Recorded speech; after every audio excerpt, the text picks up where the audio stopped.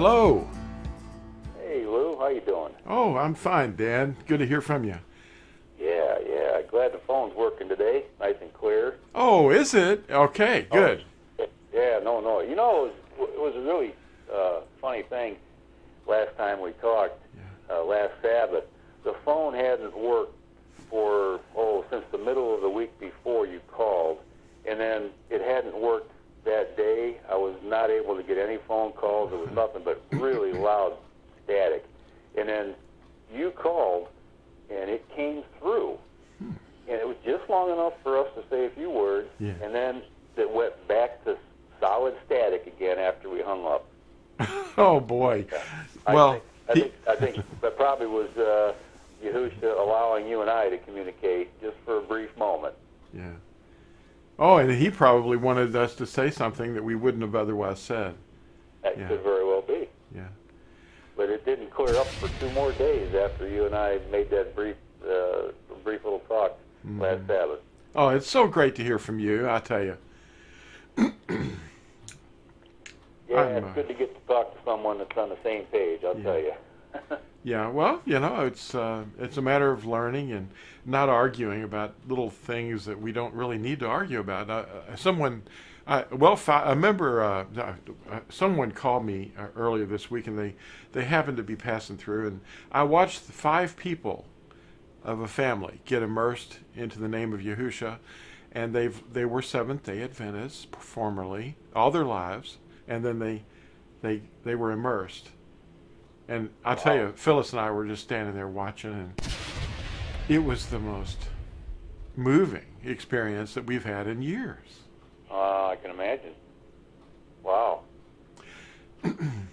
Anyway, that's really a good thing. I mean, they had a lot of truth to start out with, but there were some strongholds that they were probably having a really hard time getting over, and then someone said something, and it made sense to them, and Yahusha's Spirit moved them. Yeah, the yoke is so light and easy that they just can't believe how easy it is when they turn it over to Him. And that's what you have to do on a daily basis. Just keep it simple.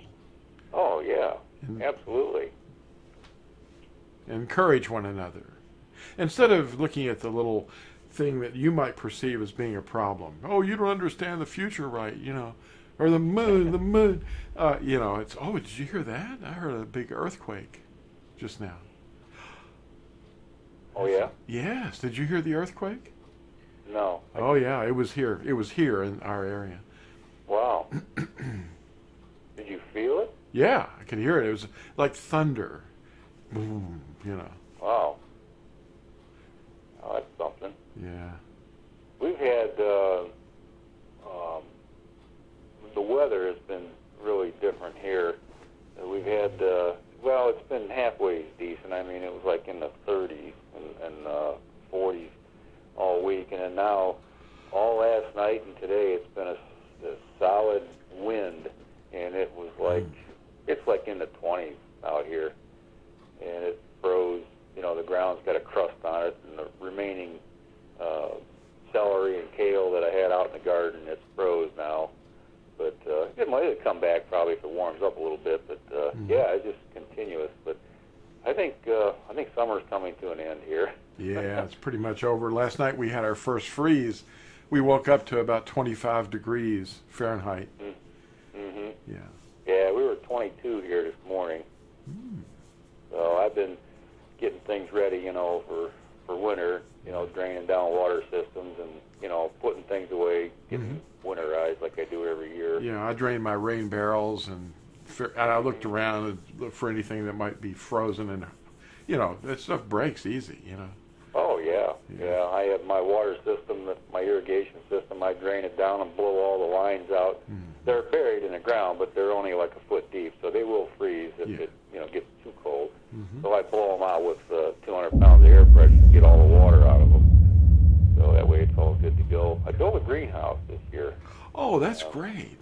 Yeah. Not quite finished with it yet, but I got to make doors for it. But it's small, 9 by 12. But it's all polycarbonate panels, and hopefully, I'll gain maybe a couple months. One in the spring and one in the fall, the extended growing season. Well, we're going to try to go for the vertical thing next spring, and get some ideas about trellises and things. We've got a few. Oh, but, yeah. It works out. You know, cucumbers and tomatoes do good like that if you can grow them that way. So what have you been thinking about the last week or two? Oh, the last month, 5 weeks, whatever.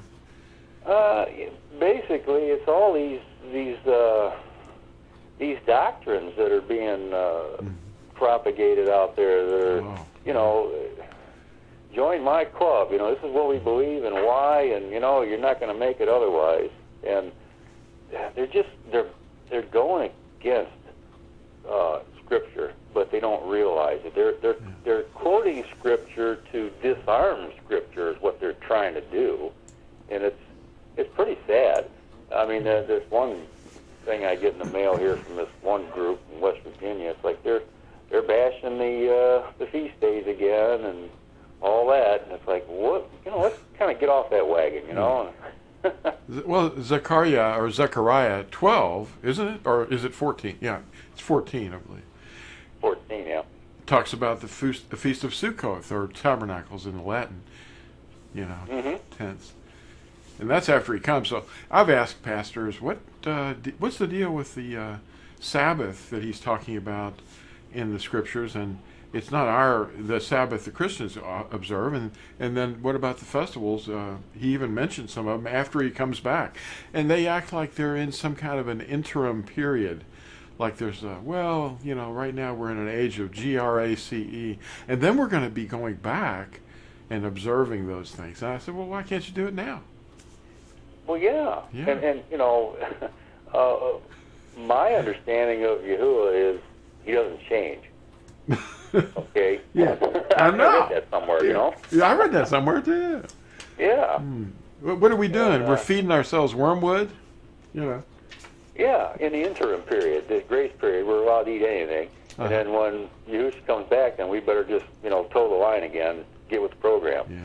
That doesn't really make a whole lot of sense, does it? No, not really. But it seems like that's what these people are being taught out there by the teachers, you know. And these folks that are teaching this stuff, they will not listen to you, and they just won't hear you, and they call you a heretic for you know, following your false doctrines like observing the feast days and you know, not traveling on the Sabbath and using the name, of course, you know, instead of the false handles and titles. Yeah. You know, it's just it's something else. They've been hypnotized, and they're under a delusion, you know. Right. Yeah. That's a strong delusion, and they're the ones that are saying that they're the elect and they can't be deceived. I know. Well, we're in a cult, don't you know? Yeah, we are. Yeah. And we're into like arguing little silly things, and oh yeah, this stuff that he lived by, that's all done away with. But what do you think the most prominent activity is of all mankind throughout all time? What is the most prominent, mankind's most prominent activity? Well, I would have to say that it's doing their own thing, and you know, not following Yahuwah's plan. That's right. And what would that result in? It would, from his perspective. Now, from our perspective, our most prominent activity might be progress and communication and understanding one another, and of course, love. You know, when you ask a contestant in a beauty contest, what do you want the most? Well, world peace. World peace. How do you get they there? They all say that. Mm-hmm. Well, we're not talking about world peas. Right. We're talking about world peace. And you can't get that unless you obey the Torah. And obedience is fought against. But if you had to sum it all up, and I may be wrong because I'm just a human being, but from the almost 70 years that I've been walking around on this planet, this giant ball of dirt and water and rock, most of which is melted, it's inside. But it may not be a ball to some people. It may be a flat pizza or whatever it is. But like a CD, you know, yeah. Yeah. But this word sums it up, idolatry. I'm holding up a piece of paper that says, a flashcard, idolatry. It seems to be mankind's most prominent activity in all of history. And I'm going to write an article. I'm writing it now. As a matter of fact, I got the first page done, and I'm going to hold up a picture of it here. It's called Idolatry, Mankind's Most Prominent Activity. And it didn't start with the golden calf, although that was a form of it. But, we were talking...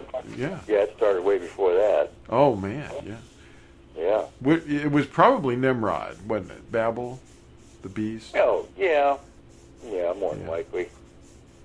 But isn't an idol is an object of your affection, and idolatry is basically anything other than putting Yahuwah first. Yes, it is. That's what I was arriving at, and that would be from his perspective that he's given us. The mind of the flesh doesn't understand that because they don't have his point of view. So, anyway, one of the definitions I found online in a dictionary was mankind's definition of idolatry is extreme admiration, love, or revering of something or someone, or the worship of a physical object or a person. You get that, Yeah, that pretty much sums it up. Yeah. And that's from their perspective. And Yahuwah's definition is setting one's thoughts or action on anything above him. That's right. what you just said, because, like you said, you have his mind, so he knows what he likes and what he doesn't like. And he gives an example of this through one of his prophets, and many of his prophets talk about it, but particularly Yashayahu, the one they call Isaiah, chapter 44, verse 16. And it's right there in front of you. He's talking about a man will chop a tree out of a forest, and he'll bow down to it after he's carved part of it, and then he'll use the rest of it to warm himself in the fire. Yeah. It's foolishness. It's wrong, and it's idolatry. But they make little physical objects, but it's more than that. I mean, idols can be many, many things. Oh yeah, absolutely. Anything that draws your attention away from the way, the true way, which is Yahuwah. So I mean, you hear people say, "Well, money is the root of all evil." No, it's not. The love of money, or anything. Or anything, for that matter. That's right. It leads to all sorts of things. Yeah. What does commandment number 1 say? I am Yahuwah, your Elohim. Have no others against my face. Oh, I get chills when I hear that. That's awesome. Yeah. Look at that goose. I've got goose flesh here. Oh, I love that commandment. And his name is right there, but they've hidden it. Well, that's right. Yeah.